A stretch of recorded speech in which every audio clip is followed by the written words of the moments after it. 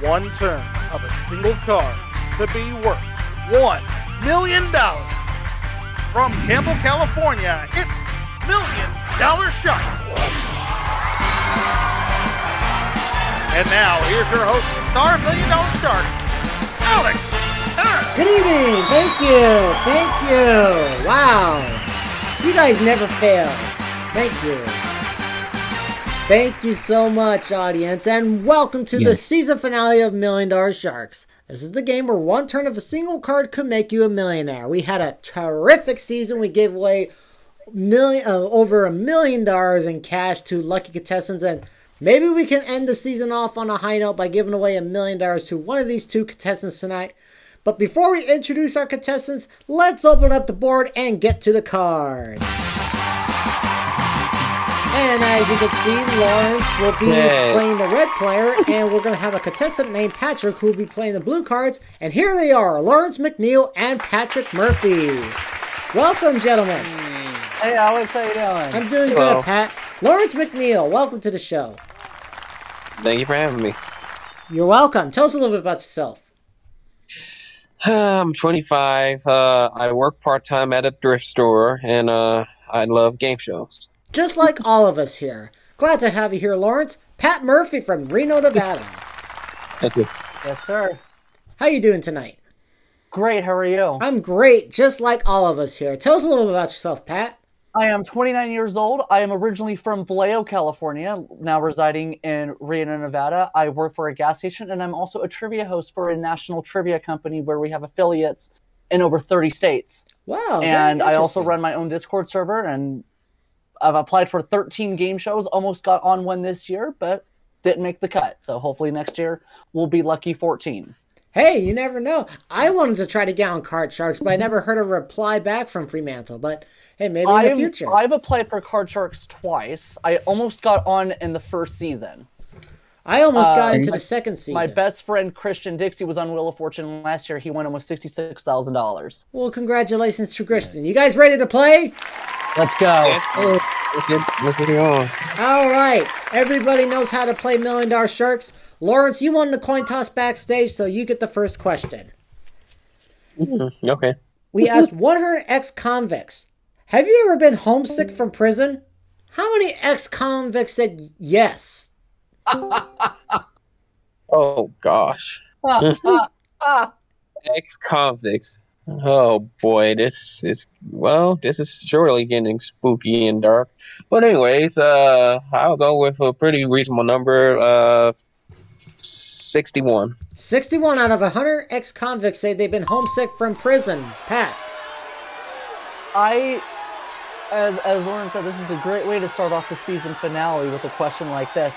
I don't think the number is going to be that high. I'm going to say that's going to be just a little bit lower. I feel like that some ex-convicts want to get back on their feet and want to avoid going back to prison. If you do the crime, you do the time. If it is low, you get to play the cards. The actual number of ex-convicts said they've been homesick from prison is 19. It's a lot lower, actually. Not just a little bit lower. It's a lot lower. Wow. Pat, let's see your opening base cards of 4. I like to keep it. I like to go higher, please. We're going to go higher. An ace! Lower. Lower. A jack. Lower. Lower than a jack. An 8. Freeze. 1 card to win the first game of the match. I want to remind everybody that we played a best 2 out of 3 match, and the winner of this match will receive $6,000, and we'll use that $6,000 to hopefully convert that into $1 million. Now we're going to go to Pat's first question, which is question number 2. We asked 100 garbage men, did you find jewelry in someone's trash? How many garbage men said yes, they found jewelry in someone's trash? I would say that's probably a middle number due to some houses probably being cleaned out and things being left behind. So I'm going to say that's somewhere in the middle. I'm going to go with 43. 43? Yeah, 43. Okay, I heard some feedback earlier. All right, 43 out of 100 garbage men said that they found jewelry in someone's trash. Laurence, higher or lower? If you're that damn desperate, then go to, well, I don't know where the hell. But anyways, let's go a little bit higher. Let's go a little bit higher. The actual number garbage men said they found jewelry in someone's trash is 61. It is higher. Wow. Laurence. Wow. Good job. All right, Laurence, let's see your opening card. It's a 6. Boy. Change it. It's now a 4. Higher. Higher, a 7. Gosh. Higher. He's taking a risk. It's a 10. Oh, jeez. Lower. Another chance. Oh, it's an 8. No. Go back to your Oh. 4, and Patrick has a chance to win the first game. I'm gonna go lower. For the first game of the match, lower. It's a 3. He won the first game of the match. So Pat needs one more game to play the big money card, so Laurence, this will make a break for you. Let's deal out the cards for game number 2, and Laurence will get the first question of game number 2.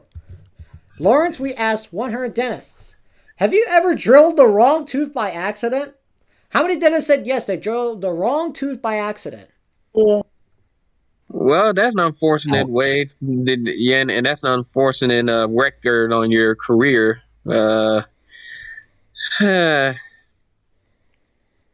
Let's go slap that in the middle. 50. 50 out of 100 dentists say they drilled the wrong tooth by accident. Pat. I feel like with dentists, they've had plenty of years of experience, and they know what they're doing, so I'm going to go lower. I feel like that's going to be much lower. The actual number of dentists say that they drilled the wrong tooth by accident is half that, 25. Oh, wow. Well, geez, half or half.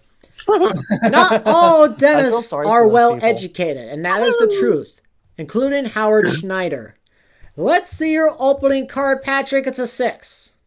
Alex, change that card, please. Patrick, please deal with the queen. Lovely. Lower, please. Lower. A 7. I'm going to take a chance and go higher. Going higher with the odds. No, he should have gone lower. It's a 6. Laurence gets a free shot at his cards, and you can't change it. It's a 9. No, Faye. Higher. Higher. Against the odds. No, 6. Man. All right, we're going to go to question number 2, and this will belong to Pat. Pat, we asked 100 married women, have you cried at your own wedding? How many married women said yes, they cried at their own wedding?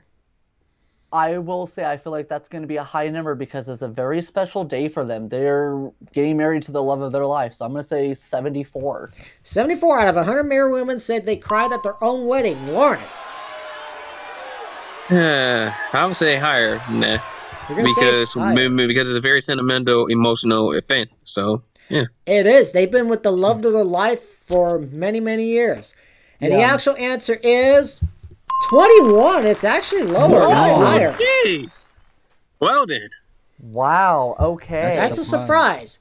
Patrick, you have that queen. I want to keep it. I want to go lower. Lower, a 9. Lower. Lower, no, a queen. Wow. All right, Laurence, here is your free chance. Oh, gosh. Oh, God. Let's lower this time. Lower this time. No, a king. No. Oh, my God.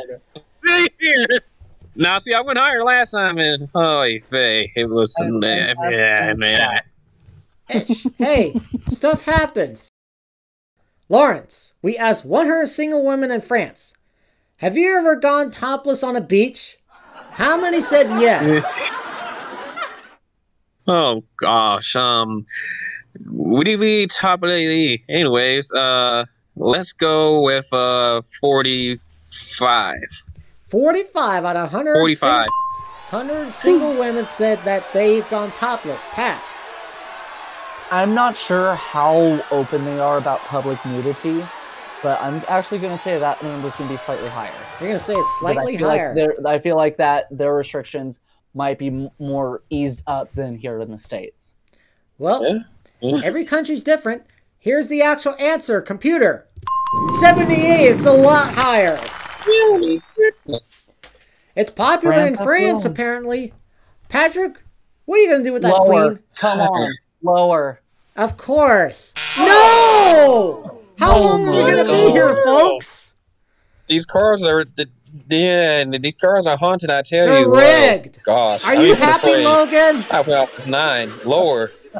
I'm not even gonna look at the computer. I'm just gonna let the sound effect play for itself.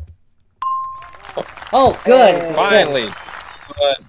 Great. Now we're for credit card. Anyways, higher. Higher. Oh.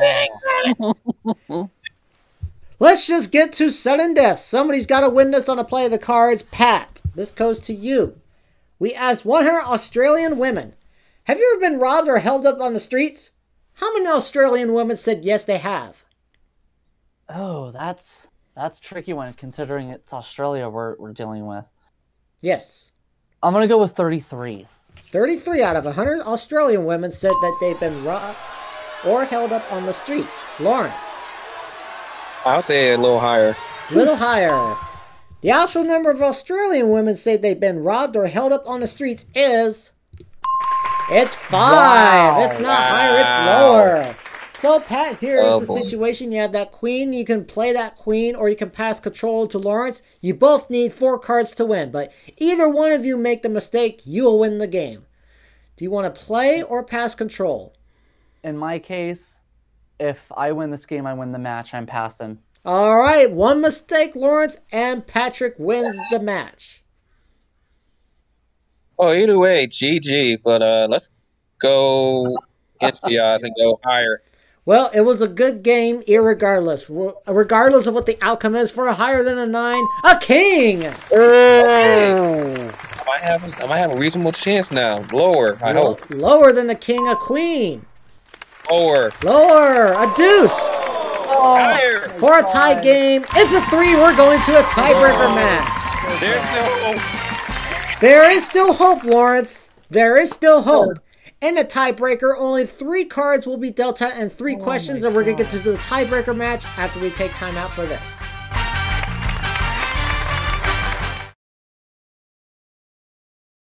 Welcome back to the season finale $1 Million Sharks. We're going to a tiebreaker match. As you can see, 3 cards have been dealt out, and Laurence is going to get the first question of the tiebreaker. Yay. We asked 100 teenage children of psychologists, are they allowed to watch as much TV as they want? How many teenage children of psychologists said yes, they are allowed to watch as much TV as they want? Psychologists. Hey, a touchy category. Let's go with 62. 62 out of 100 teenagers of psychologists say they can watch as much TV as they want. Pat. I'm gonna have to go. The number has to be lower. The number has to be lower. I feel like with psychologists, they really care about their kids' education a little bit more heavier, so they don't want to really influence too much on that. So I'm gonna go lower. Education's important to the mind. Here's the actual answer. It's 59, a little bit lower. Wow. By 3. Let's see your opening card. It's a 9. Change that card. Changing it to a 10. Not a better change. Lower. Lower than that 10, a deuce. Higher. For $6,000. No! Another 2. Laurence, here's a free shot. An ace! Oh, my. Lower. Lower, an 8. Hey, let's freeze.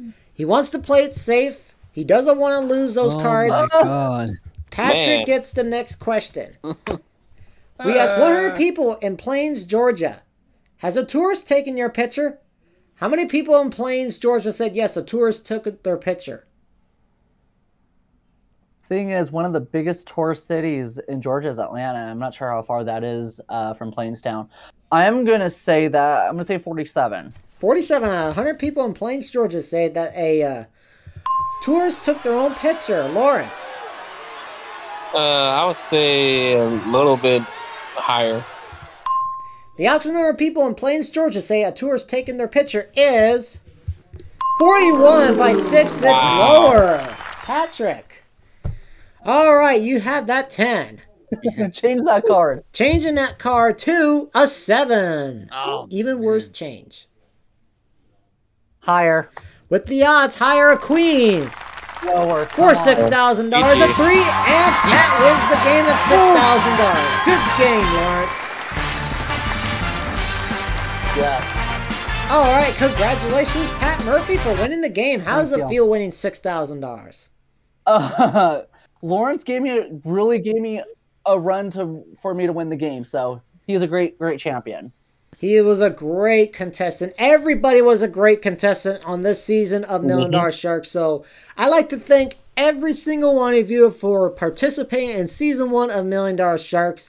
We loved having you here, and hopefully we get not only new faces here for Season 2 coming summer of 2022, but returning contestants as well.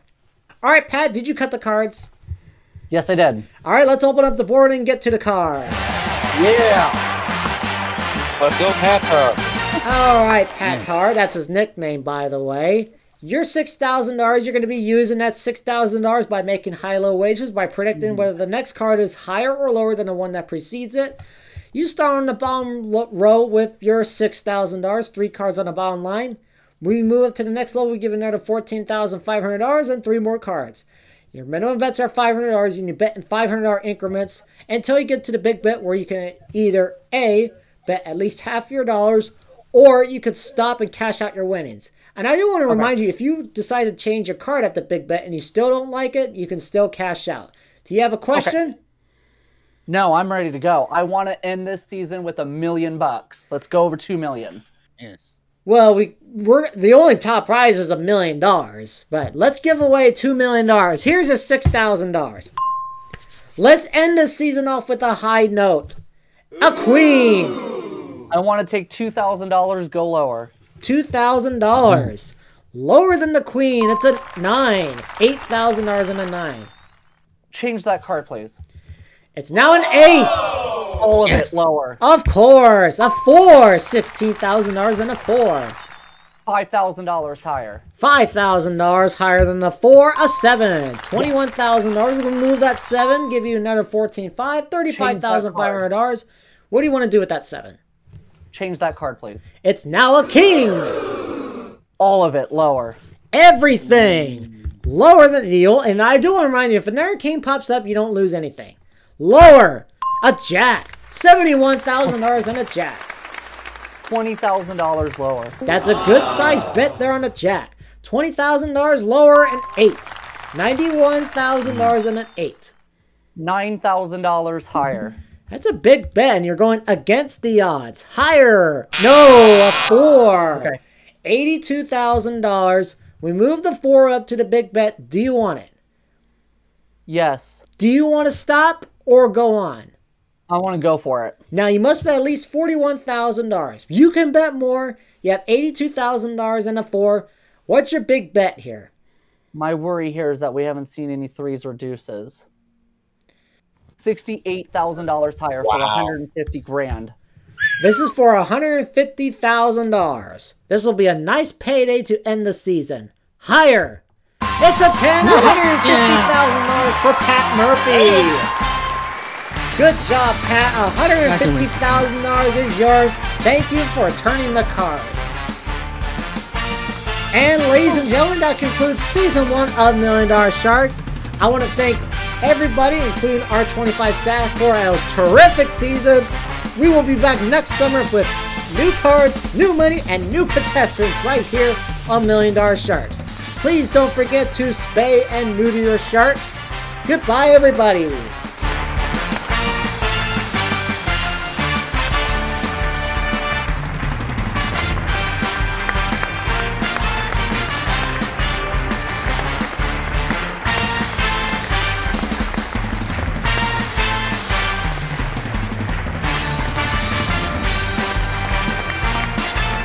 This is your announcer, Brandon Scruggs, speaking for $1 Million Sharks, a Paris Production Group presentation.